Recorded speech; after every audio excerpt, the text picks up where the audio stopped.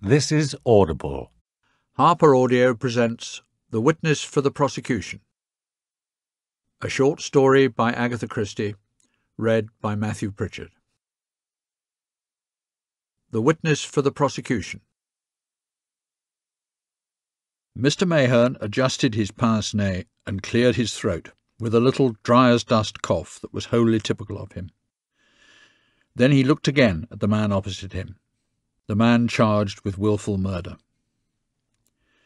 Mr. Mahern was a small man, precise in manner, neatly, not to say foppishly dressed, with a pair of very shrewd and piercing grey eyes. By no means a fool. Indeed, as a solicitor, Mr. Mahern's reputation stood very high. His voice, when he spoke to his client, was dry, but not unsympathetic. "I must impress upon you again that you are in very grave danger, and that the utmost frankness is necessary." Leonard Vole, who had been staring in a dazed fashion at the blank wall in front of him, transferred his glance to the solicitor. "I know," he said hopelessly. "You keep telling me so. But I can't seem to realize yet that I'm charged with murder. Murder! And such a dastardly crime, too." Mr. Mahern was practical, not emotional. He coughed again, took off his pince-nez, polished them carefully, and replaced them on his nose. Then he said, Yes. Now, my dear Mr. Vole, we're going to make a determined effort to get you off. And we shall succeed. We shall succeed. But I must have all the facts. I must know just how damaging the case against you is likely to be. Then we can fix upon the best line of defence. Still the young man looked at him in the same dazed, hopeless fashion. To Mr. Mahern the case had seemed black enough, and the guilt of the prisoner assured. Now, for the first time, he felt a doubt. "You think I'm guilty," said Leonard Vole in a low voice. "But by God, I swear I'm not. It looks pretty black against me, I know that. I'm like a man caught in a net. The meshes of it all around me, entangling me whichever way I turn. But I didn't do it, Mr. Mahern. I didn't do it." In such a position, a man was bound to protest his innocence. Mr. Mahern knew that. Yet, in spite of himself, he was impressed. It might be, after all, that Leonard Vole was innocent. "You are right, Mr. Vole," he said gravely. "The case does look very black against you. Nevertheless, I accept your assurance. Now let us get to facts. I want you to tell me, in your own words, exactly how you came to make the acquaintance of Miss Emily French." "It was one day in Oxford Street. I saw an elderly lady crossing the road. She was carrying a lot of parcels. In the middle of the street she dropped them, tried to recover them, found a bus was almost on top of her, and just managed to reach the curb safely, dazed and bewildered by people having shouted at her. I recovered the parcels, wiped the mud off them as best I could, retied the string of one, and returned them to her. There was no question of your having saved her life." "Oh, dear me, no. All I did was to perform a common act of courtesy. She was extremely grateful, thanked me warmly, and said something about my manners not being those of most of the younger generation. I can't remember the exact words. Then I lifted my hat and went on. I never expected to see her again.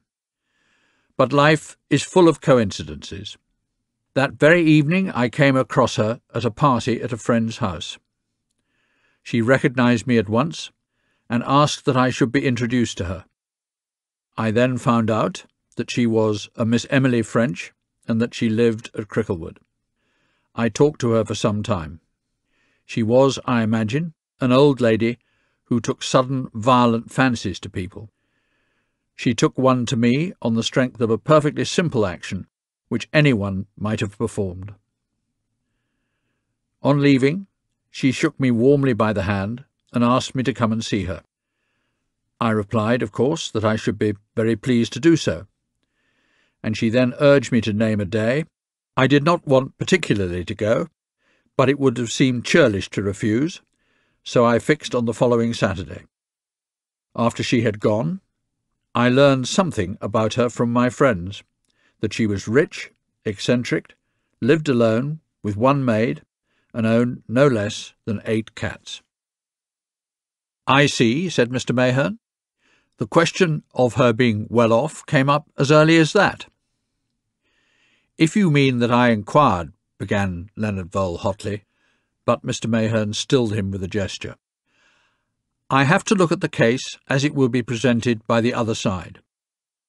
An ordinary observer would not have supposed Miss French to be a lady of means. She lived poorly, almost humbly.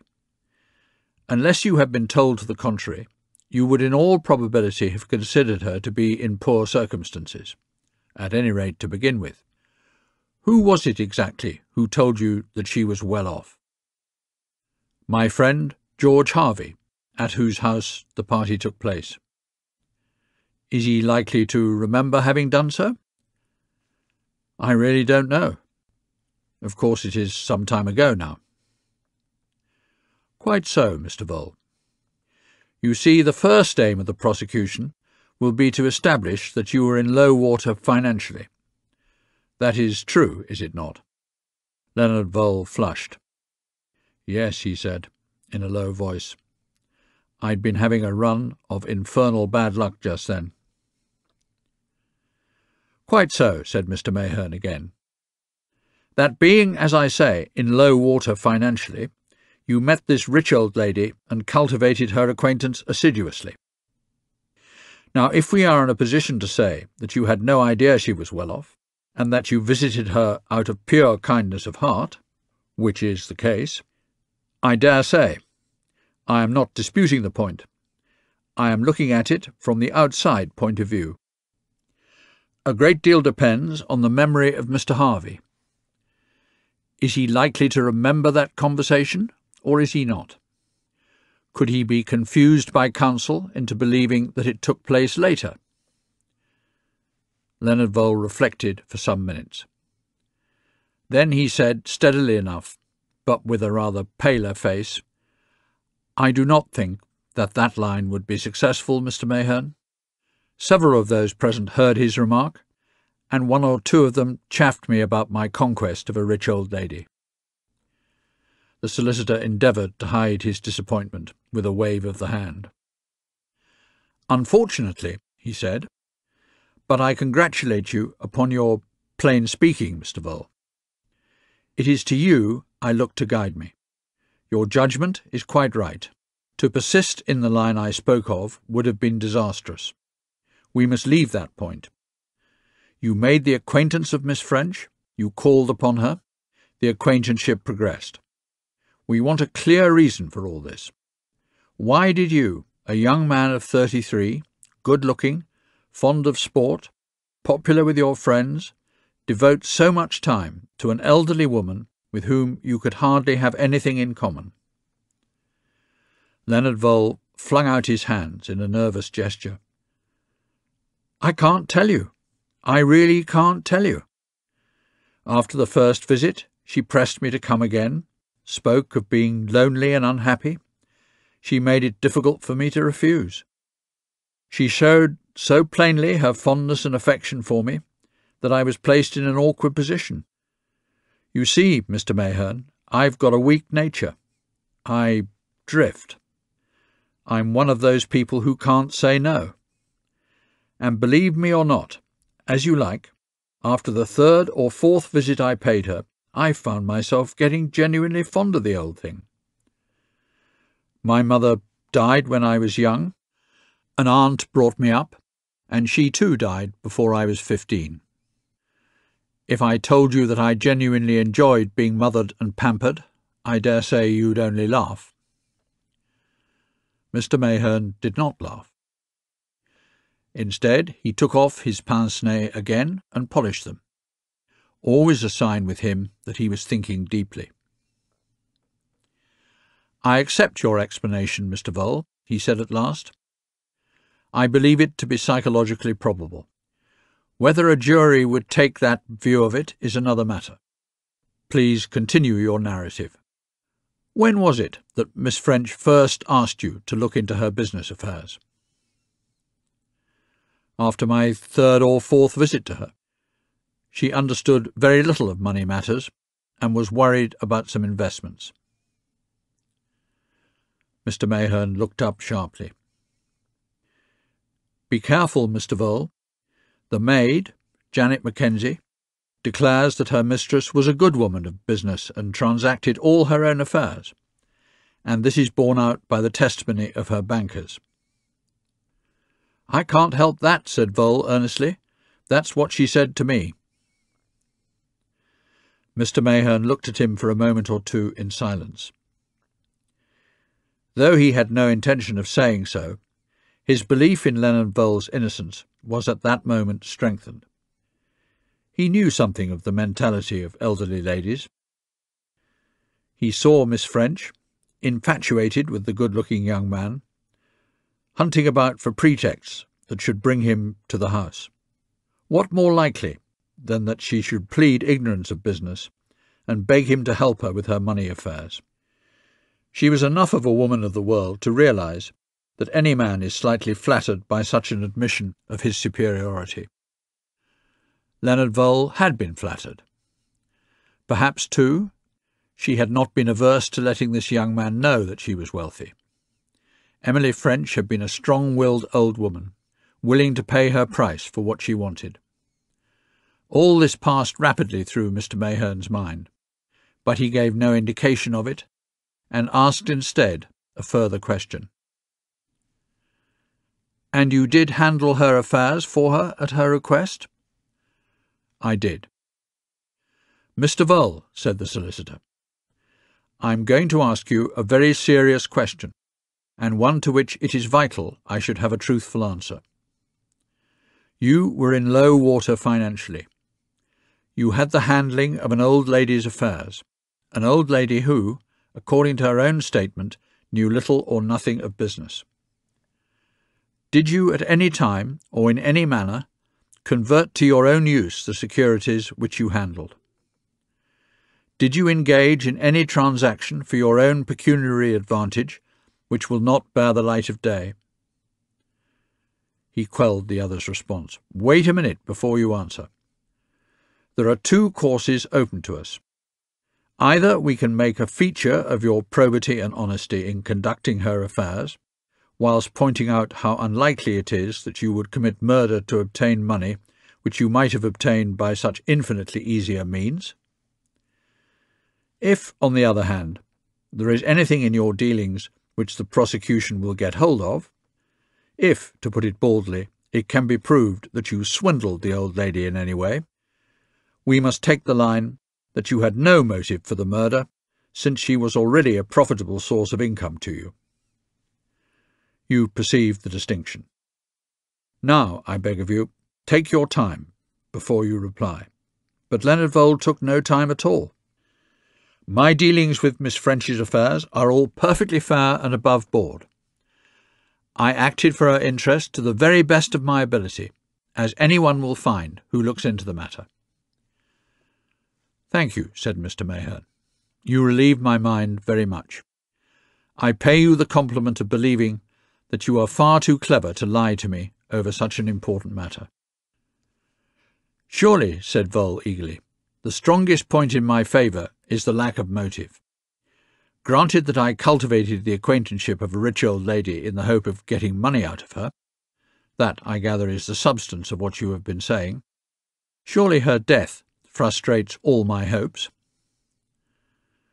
The solicitor looked at him steadily. Then, very deliberately, he repeated his unconscious trick with his pince-nez. It was not until they were firmly replaced on his nose that he spoke. "Are you not aware, Mr. Vole, Miss French left a will under which you are the principal beneficiary?" "What?" The prisoner sprang to his feet. His dismay was obvious and unforced. My God! What are you saying? She left her money to me?"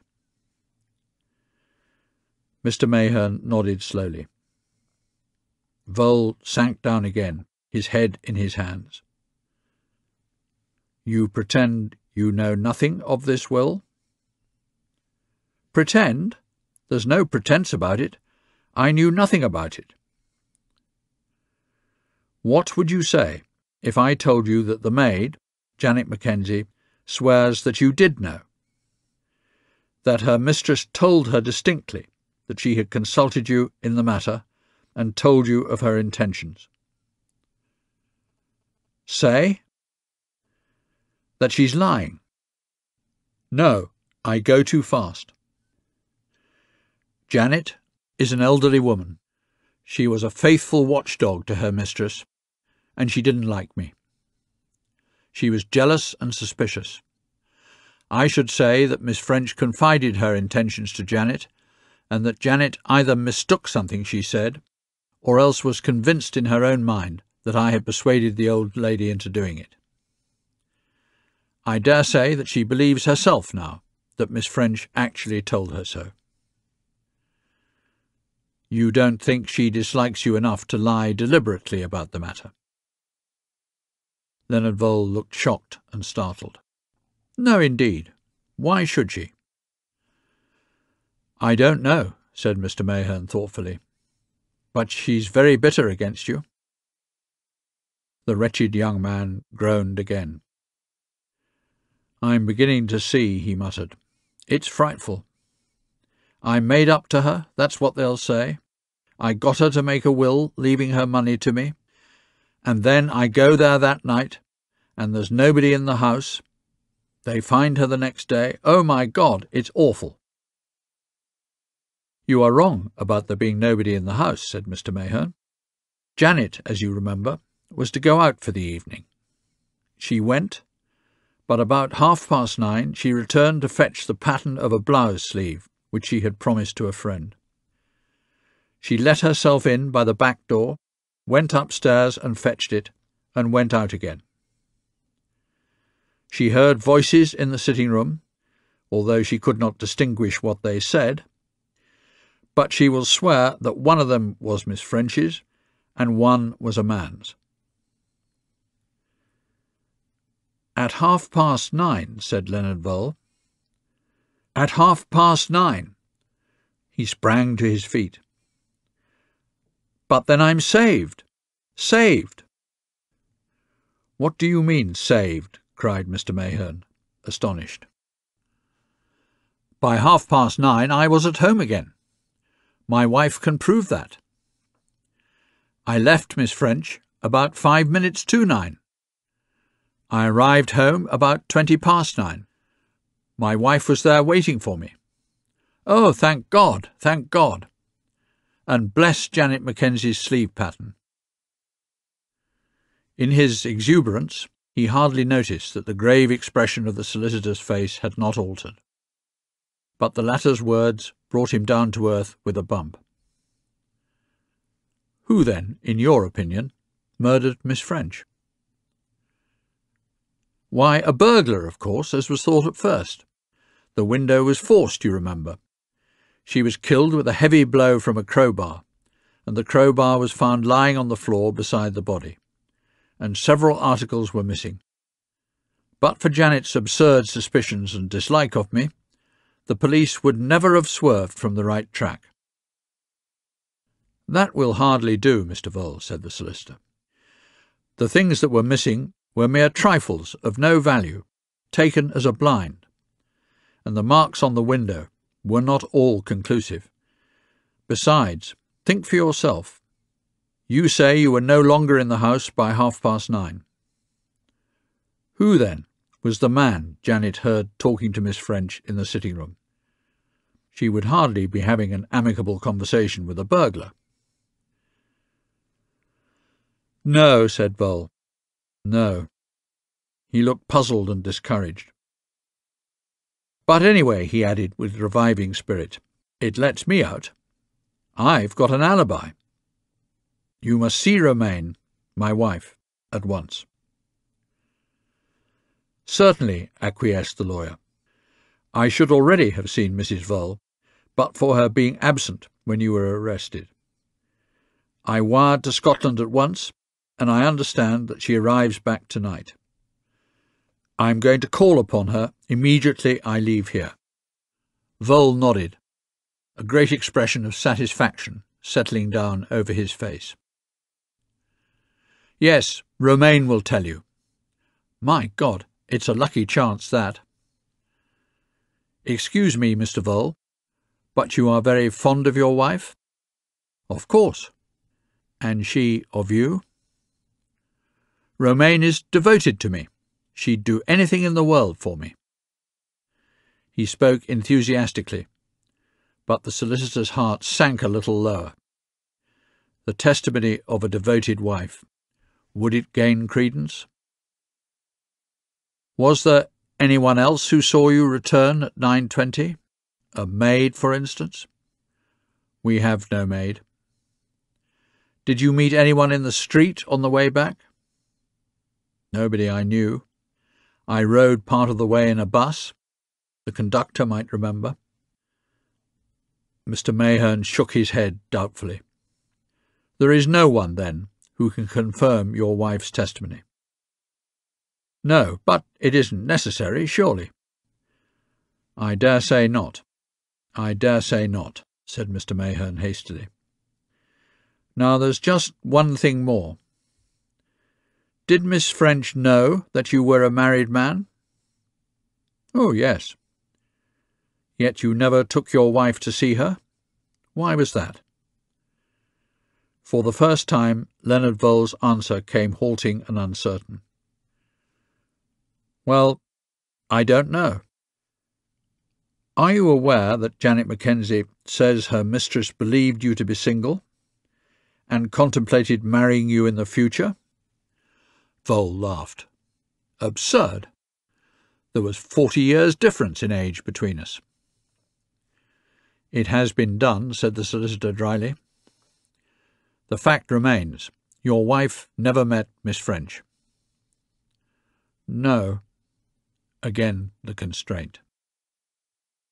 "You will permit me to say," said the lawyer, "that I hardly understand your attitude in the matter." Vole flushed, hesitated, and then spoke. "I'll make a clean breast of it. I was hard up, as you know. I hoped that Miss French might lend me some money. She was fond of me, but she wasn't at all interested in the struggles of a young couple. Early on, I found that she had taken it for granted that my wife and I didn't get on, were living apart. Mr. Mahern, I wanted the money, for Romaine's sake. I said nothing, and allowed the old lady to think what she chose. She spoke of my being an adopted son for her.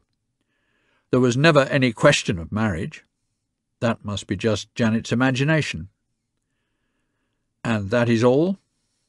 "Yes, that is all." Was there just a shade of hesitation in the words? The lawyer fancied so. He rose and held out his hand. "Good-bye, Mr. Vole." He looked into the haggard young face and spoke with an unusual impulse. "I believe in your innocence in spite of the multitude of facts arrayed against you. I hope to prove it and vindicate you completely." Vole smiled back at him. "You'll find the alibis all right," he said cheerfully. Again he hardly noticed that the other did not respond. "The whole thing hinges a good deal on the testimony of Janet Mackenzie," said Mr. Mahern. "She hates you. That much is clear." "She can hardly hate me," protested the young man. The solicitor shook his head as he went out. "Now for Mrs. Vole," he said to himself. He was seriously disturbed by the way the thing was shaping. The Voles lived in a small, shabby house near Paddington Green. It was to this house that Mr. Mahern went. In answer to his ring, a big, slatternly woman, obviously a charwoman, answered the door. "Mrs. Vole? Has she returned yet?" Got back an hour ago. But I dunno if you can see her." "If you will take my card to her," said Mr. Mayherne quietly, "I am quite sure that she will do so." The woman looked at him doubtfully, wiped her hand on her apron, and took the card. Then she closed the door in his face and left him on the step outside. In a few minutes, however, she returned with a slightly altered manner. "Come inside, please." She ushered him into a tiny drawing-room. Mr. Mayherne, examining a drawing on the wall, stared up suddenly to face a tall, pale woman who had entered so quietly that he had not heard her. "Mr. Mayherne, you are my husband's solicitor, are you not? You have come from him. Will you please sit down?" Until she spoke, he had not realized that she was not English. Now, observing her more closely, he noticed the high cheekbones, the dense blue-black of the hair, and an occasional very slight movement of the hands that was distinctly foreign. A strange woman, very quiet, so quiet as to make one uneasy. From the very first, Mr. Mayherne was conscious that he was up against something that he did not understand. "Now, my dear Mrs. Vole," he began, "you must not give way—" He stopped. It was so very obvious that Romain Vole had not the slightest intention of giving way. She was perfectly calm and composed. "Will you please tell me all about it?" she said. "I must know everything. Do not think to spare me. I want to know the worst." She hesitated, then repeated in a lower tone, with a curious emphasis which the lawyer did not understand, "I want to know the worst." Mr. Mayherne went over his interview with Leonard Vole. She listened attentively, nodding her head now and then. "I see," she said, when he had finished. "He wants me to say that he came in at 20 minutes past 9 that night." "He did come in at that time?" said Mr. Mayherne sharply. "That is not the point," she said coldly. "Will my saying so acquit him? Will they believe me?" Mr. Mayherne was taken aback. She had gone so quickly to the core of the matter. "That is what I want to know," she said. "Will it be enough? Is there anyone else who can support my evidence?" There was a suppressed eagerness in her manner that made him vaguely uneasy. "So far there is no one else," he said reluctantly. "I see," said Romain Vole. She sat for a minute or two, perfectly still. A little smile played over her lips. The lawyer's feeling of alarm grew stronger and stronger. "Mrs. Vole," he began, "I know what you must feel." "Do you?" she said. "I wonder." "In the circumstances?" "In the circumstances, I intend to play a lone hand." He looked at her in dismay. "But, my dear Mrs. Vole, you are overwrought. Being so devoted to your husband—" "I beg your pardon?" The sharpness of her voice made him start. He repeated in a hesitating manner, "Being so devoted to your husband?" Romain Vole nodded slowly, the same strange smile on her lips. "Did he tell you that I was devoted to him?" she asked softly. "Ah, yes, I can see he did. How stupid men are! Stupid! Stupid! Stupid!" She rose suddenly to her feet. All the intense emotion that the lawyer had been conscious of in the atmosphere was now concentrated in her tone. "I hate him, I tell you. I hate him. I hate him. I hate him. I would like to see him hanged by the neck till he is dead." The lawyer recoiled before her and the smouldering passion in her eyes. She advanced a step nearer and continued vehemently, "Perhaps I shall see it. Supposing I tell you that he did not come in that night at 9:20, but at 10:20. You say that he tells you he knew nothing about the money coming to him. Supposing I tell you he knew all about it, and counted on it, and committed murder to get it. Supposing I tell you that he admitted to me that night, when he came in, what he had done, that there was blood on his coat. What then? Supposing that I stand up in court and say all these things. Her eyes seemed to challenge him. With an effort, he concealed his growing dismay, and endeavoured to speak in a rational tone. You cannot be asked to give evidence against your own husband. He is not my husband. The words came out so quickly that he fancied he had misunderstood her. I beg your pardon, he is not my husband. The silence was so intense that you could have heard a pin drop. I was an actress in Vienna. My husband is alive, but in a madhouse. So we could not marry. I am glad now. She nodded defiantly. I should like you to tell me one thing, said Mr. Mayherne. He contrived to appear as cool and unemotional as ever. Why are you so bitter against Leonard Vole? She shook her head, smiling a little. Yes, you would like to know. But I shall not tell you. I will keep my secret. Mr. Mayherne gave his dry little cough and rose. There seems no point in prolonging this interview, he remarked. You will hear from me again after I have communicated with my client. She came closer to him, looking into his eyes with her own wonderful dark ones. Tell me, she said, did you believe, honestly, that he was innocent when you came here today? I did, said Mr. Mayherne. You poor little man, she laughed. And I believe so still, finished the lawyer. Good evening, madam. He went out of the room, taking with him the memory of her startled face.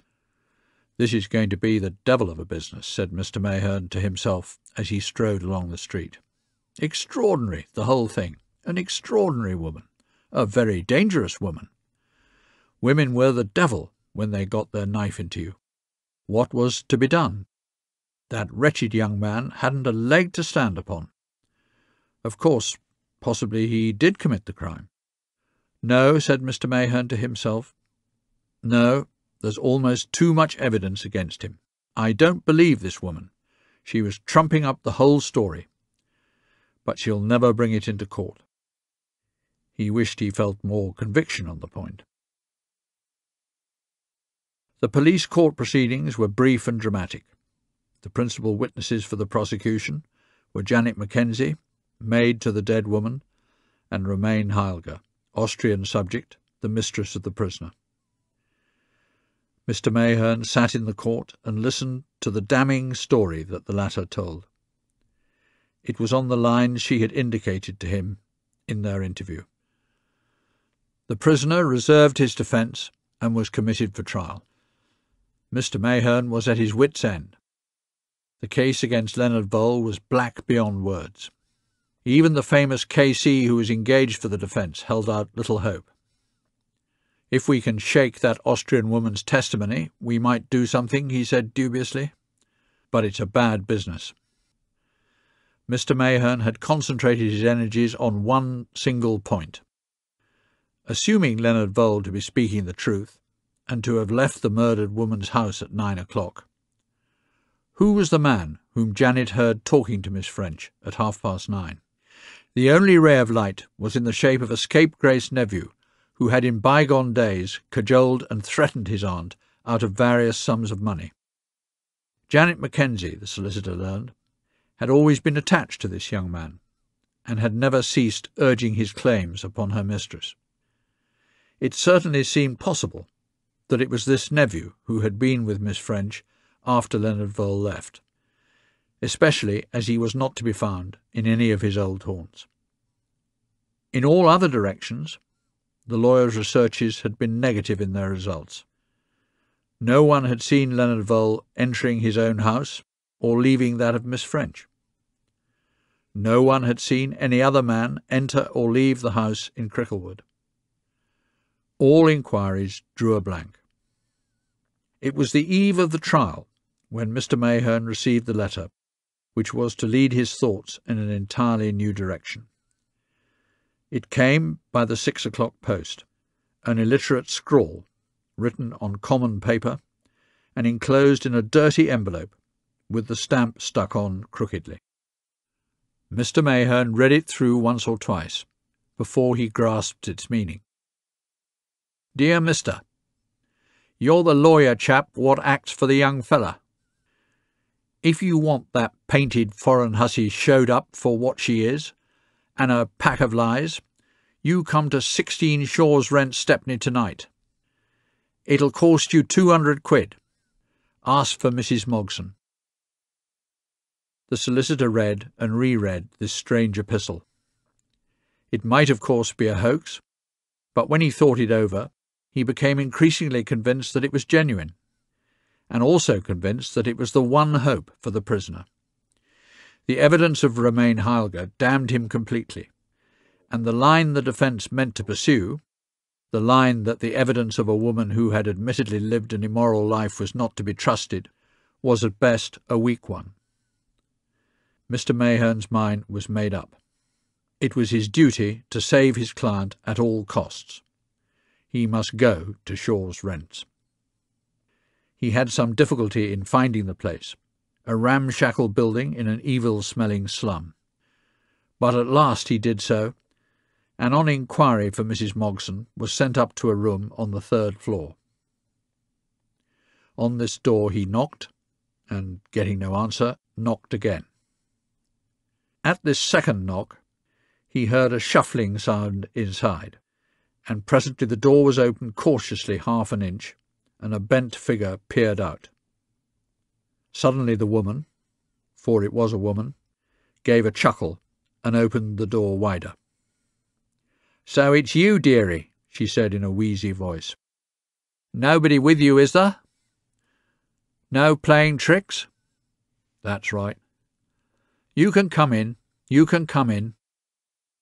With some reluctance, the lawyer stepped across the threshold into the small, dirty room, with its flickering gas jet.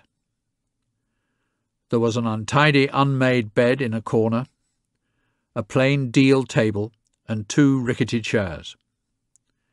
For the first time, Mr. Mayherne had a full view of the tenant of this unsavoury apartment.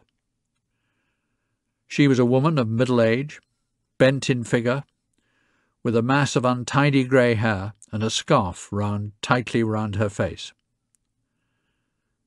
She saw him looking at this, and laughed again, the same curious, toneless chuckle. "Wondering why I hide my beauty, dear? He. Afraid it may tempt you, eh? But you shall see, you shall see."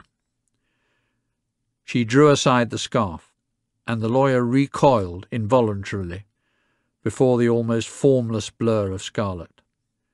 She replaced the scarf again. "So you're not wanting to kiss me, dearie?" "I don't wonder. And yet I was a pretty girl once, not so long ago as you'd think either. Vitriol, dearie, vitriol, that's what did that. Ah, but I'll be even with 'em." She burst into a hideous torrent of profanity, which Mr. Mayherne tried vainly to quell. She fell silent at last, her hands clenching and unclenching themselves nervously. "Enough of that," said the lawyer sternly. "I've come here because I have reason to believe you can give me information which will clear my client, Leonard Vole. Is that the case?" Her eye leered at him cunningly. "What about the money, dearie?" she wheezed. 200 quid, you remember?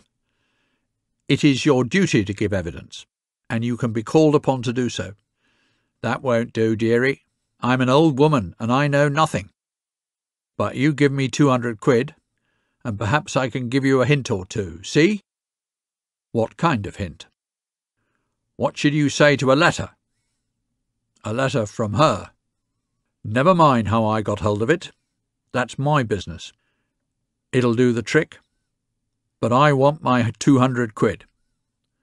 Mr. Mayherne looked at her coldly and made up his mind. I'll give you £10, nothing more. And only that if this letter is what you say it is. £10? She screamed and raved at him. 20, said Mr. Mayherne, and that's my last word. He rose as if to go.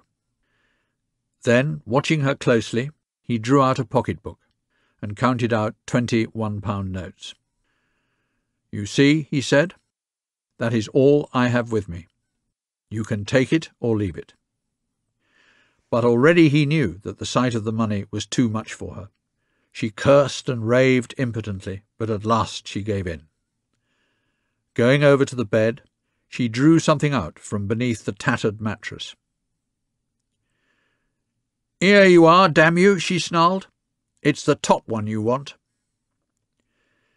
It was a bundle of letters that she threw to him, and Mr. Mayherne untied them and scanned them in his usual cool, methodical manner.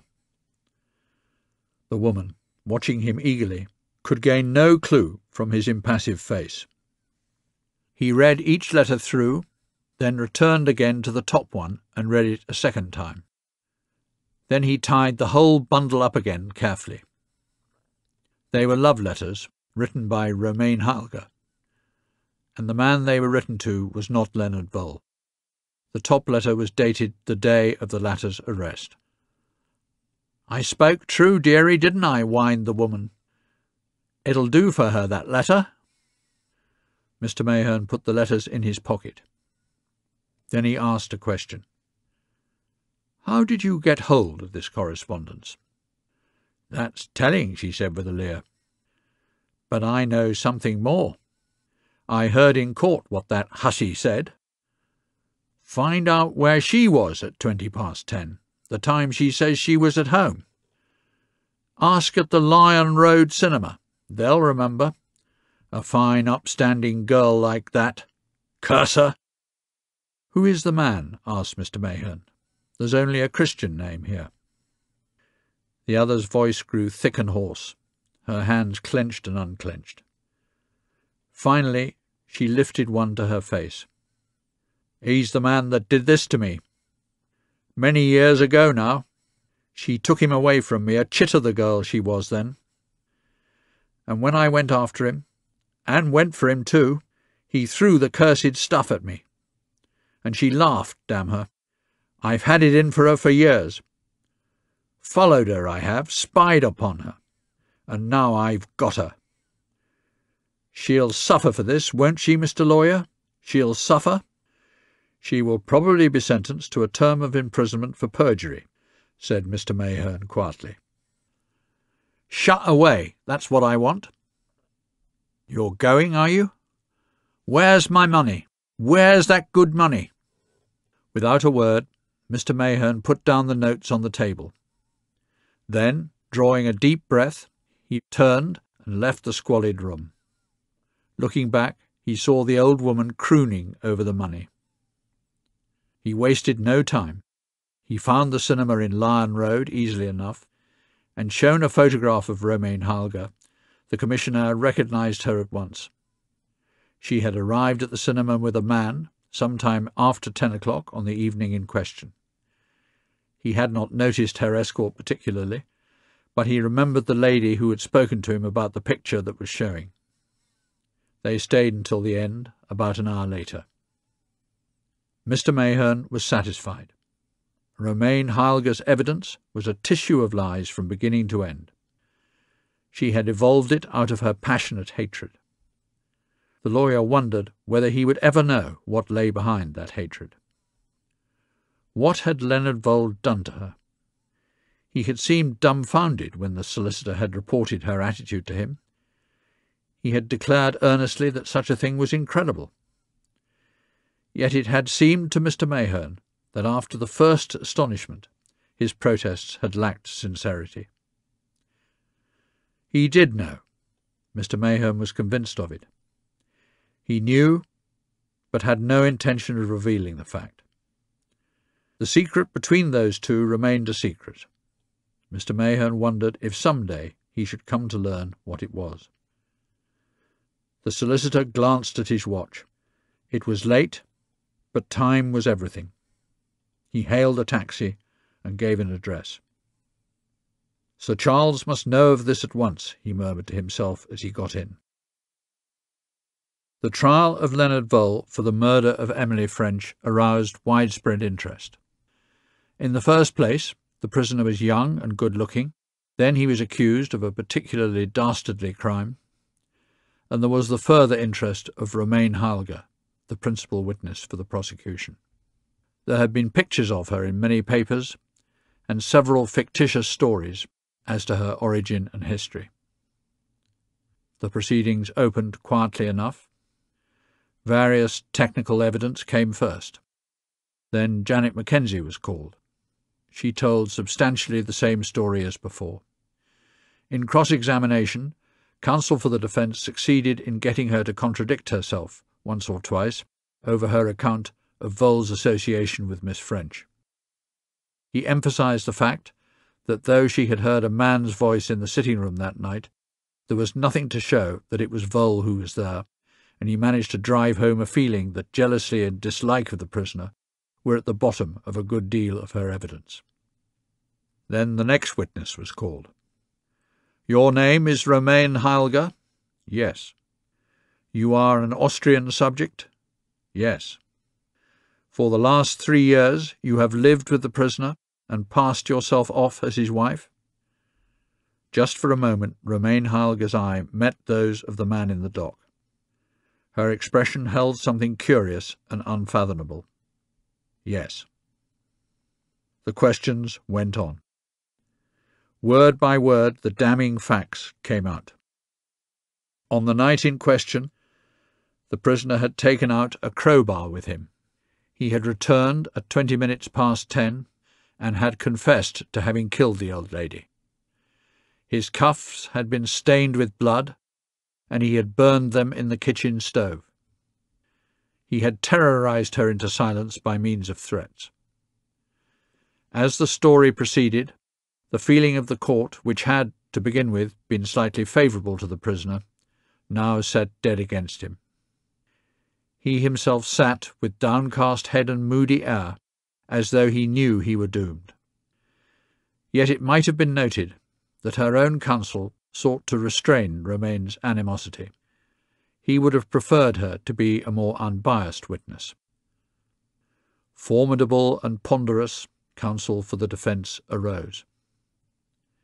He put it to her that her story was a malicious fabrication from start to finish, that she had not even been in her own house at the time in question, that she was in love with another man and was deliberately seeking to send Vole to his death for a crime he did not commit. Romaine denied these allegations with superb insolence. Then came the surprising dénouement, the production of the letter. It was read aloud in court in the midst of a breathless stillness. "Max, beloved, the fates have delivered him into our hands. He has been arrested for murder, but yes, the murder of an old lady, Leonard, who would not hurt a fly. At last I shall have my revenge, the poor chicken. I shall say that he came in that night with blood upon him, that he confessed to me. I shall hang him, Max, and when he hangs he will know and realize that it was Romaine who sent him to his death. And then happiness, beloved, happiness at last." There were experts present, ready to swear that the handwriting was that of Romaine Halger, but they were not needed. Confronted with the letter, Romaine broke down utterly and confessed everything. Leonard Vole had returned to the house at the time he said, 20 past 9. She had invented the whole story to ruin him. With the collapse of Romaine Halger, the case for the Crown collapsed also. Sir Charles called his few witnesses. The prisoner himself went into the box and told his story in a manly, straightforward manner, unshaken by cross-examination. The prosecution endeavoured to rally, but without great success. The judge's summing up was not wholly favourable to the prisoner, but a reaction had set in, and the jury needed little time to consider their verdict. We find the prisoner not guilty. Leonard Vole was free. Little Mr. Mayherne hurried from his seat. He must congratulate his client. He found himself polishing his pince-nez vigorously, and checked himself. His wife had told him only the night before that he was getting a habit of it. Curious things, habits. People themselves never knew they had them. An interesting case, a very interesting case, that woman now, Romaine Heilger. The case was dominated for him by the exotic figure of Romaine Heilger. She had seemed a pale, quiet woman in the house at Paddington, but in court she had flamed out against the sober background. She had flaunted herself like a tropical flower.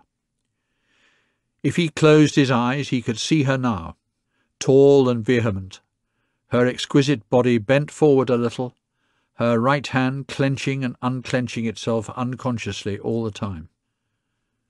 Curious things, habits. That gesture of hers with the hand was her habit, he supposed. Yet he had seen someone else do it quite lately. Who was it now? Quite lately. He drew in his breath with a gasp as it came back to him. The woman in Shaw's Rents. He stood still, his head whirling. It was impossible. Impossible. Yet Romaine Heilger was an actress. The K.C. came up behind him and clapped him on the shoulder. "Congratulated our man yet? He's had a narrow shave, you know. Come along and see him." But the little lawyer shook off the other's hand. He wanted one thing only, to see Romaine Heilger face to face. He did not see her until some time later, and the place of their meeting is not relevant. "So you guessed," she said, when he had told her all that was in his mind. "The face? Oh, that was easy enough. And the light of that gas jet was too bad for you to see the make-up." "But why? Why?" "Why did I play a lone hand?" She smiled a little, remembering the last time she had used the words. Such an elaborate comedy. "My friend. I had to save him. The evidence of a woman devoted to him would not have been enough. You hinted as much yourself.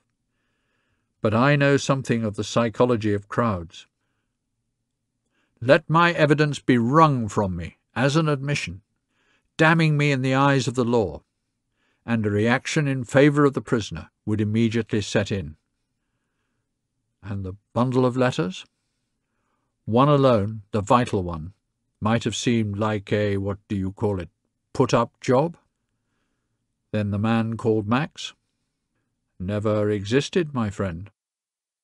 "I still think," said little Mr. Mayherne in an aggrieved manner, "that we could have got him off by the normal procedure. I dared not risk it. You see, you thought he was innocent." "And you knew it. I see," said little Mr. Mayherne. "My dear Mr. Mayherne," said Romaine, "you do not see at all. I knew he was guilty." As most people know, the short story of The Witness for the Prosecution was adapted many years later by my grandmother, Agatha Christie, into a well-known West End play of the same name. The following, taken from her autobiography, is her own account of the process of adaptation and the magic of the first night that followed. One night at the theatre stands out in my memory especially, the first night of Witness for the Prosecution. I can safely say that that was the only first night I have enjoyed. First nights are usually misery, hardly to be borne. One has only two reasons for going to them. One is, a not ignoble motive, that the poor actors have got to go through with it, and if it goes badly it is unfair that the author should not be there to share their torture. I learnt about some of these agonies on the first night of Alibi. The script calls for the butler and the doctor to beat on a locked study door, and then, in growing alarm, to force it open. On the first night, the study door did not wait to be forced. It opened obligingly before anyone had put a fist on it, displaying the corpse just arranging himself in a final attitude. This made me nervous ever afterwards of locked doors, lights that do not go out when the whole point is that they should go out, and lights that do not go on when the whole point is that they should go on. These are the real agonies of the theatre. The other reason for going to first nights is, of course, curiosity. You know you will hate it, that you will be miserable, that you will notice all the things that go wrong, all the lines that are muffed, all the fluffs and the gaps and the drying up, but you go because of that elephant's child insatiable curiosity. You have to know for yourself. Nobody else's account is going to be any good. So there you are, shivering, feeling cold and hot alternately, hoping to heaven that nobody will notice you where you are hiding yourself in the higher ranks of the circle. The first night of Witness for the Prosecution was not misery. It was one of my plays that I liked best myself. I was as nearly satisfied with that play as I have been with any. I didn't want to write it. I was terrified of writing it. I was forced into it by Peter Saunders, who has wonderful powers of persuasion. Gentle bullying, subtle cajoling. Of course you can do it. I don't know a thing about legal procedure. I should make a fool of myself. That's quite easy. You can read it up, and we'll have a barrister on hand to clear up anomalies and make it go right. I couldn't write a court scene. Yes, you could. You've seen court scenes played. You can read up trials. Oh, I don't know. I don't think I could. Peter Saunders continued to say that of course I could, and that I must begin because he wanted the play quickly. So, hypnotised and always amenable to the power of suggestion, I read quantities of the famous trials series. I asked questions of solicitors as well as barristers, and finally I got interested, and suddenly felt I was enjoying myself. That wonderful moment in writing, which does not usually last long, but which carries one on with a terrific verve as a large wave carries you to shore. This is lovely. I'm doing it. It's working. Now, where shall we get to next? There is that priceless moment of seeing the thing, not on the stage, but in your mind's eye. There it all is, the real thing, in a real court. Not the Old Bailey, because I hadn't been there yet, but a real court sketchily etched in the background of my mind. I saw the nervous, desperate young man in the dock, and the enigmatic woman who came into the witness box to give evidence, not for her lover, but for the Crown. It is one of the quickest pieces of writing that I have done. I think it only took me 2 or 3 weeks after my preparatory reading. Naturally, it had to have some changes in the procedure, and I had also to fight desperately for my chosen end to the play. Nobody liked it, nobody wanted it.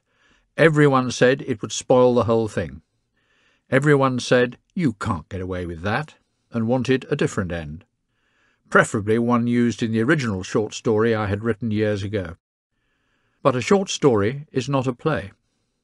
The short story had no court scene in it, no trial for murder. It was a mere sketch of an accused person and an enigmatic witness. I stuck out over the end. I don't often stick out for things. I don't always have sufficient conviction, but I had here. I wanted that end. I wanted it so much that I wouldn't agree to have the play put on without it. I got my end, and it was successful. Some people said it was a double cross or dragged in, but I knew it wasn't. It was logical. It was what could have happened, what might have happened, and in my view probably would have happened, possibly with a little less violence, but the psychology would have been right, and the one little fact that lay beneath it had been implicit all through the play. A barrister and his managing clerk duly gave advice and came to the rehearsals of the play on 2 occasions. The severest criticism came from the managing clerk. He said, "Well, it's all wrong to my mind." Because, you see, a trial like this would take 3 or 4 days at least. You can't squeeze it into an hour and a half or 2 hours. He couldn't, of course, have been more right. But we had to explain that all court scenes in plays had to be given the benefit of theatrical license, and 3 days had to be condensed into a period counted in hours, not in days. A dropped curtain here and there helped, but in witness for the prosecution, the continuity kept in the court scene, I think, was valuable. Anyway, I enjoyed that evening when the play was first produced. I suppose I went to it with my usual trepidation, but once the curtain rose, my pleasure began. Of all the stage pieces I have had produced, this came closest in casting to my own mental picture. Derek Bloomfield as the young accused, the legal characters whom I had never really visualized clearly since I knew little of the law, but who suddenly came alive, and Patricia Jessel, who had the hardest part of all, and on whom the success of the play most certainly depended.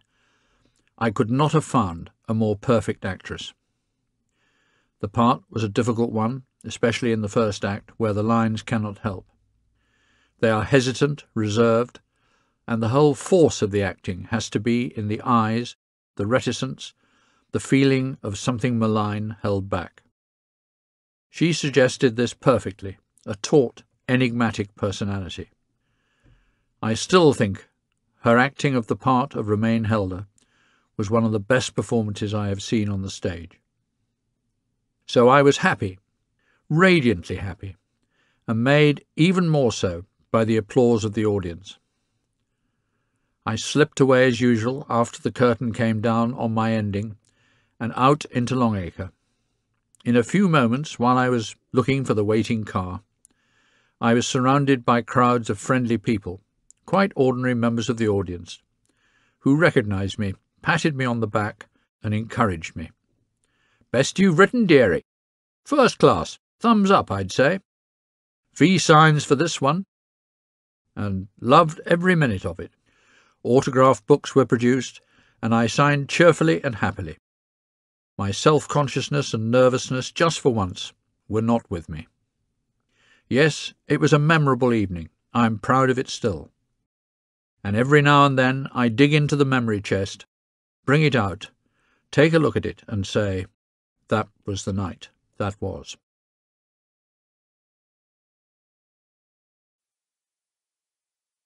That was The Witness for the Prosecution, a short story by Agatha Christie, read by Matthew Pritchard. This program was produced by ID Audio for Harper Audio. Text copyright Agatha Christie Limited, 1933. Production copyright 2016 by HarperCollins Publishers. All rights reserved. Thank you for listening. Audible hopes you've enjoyed this program.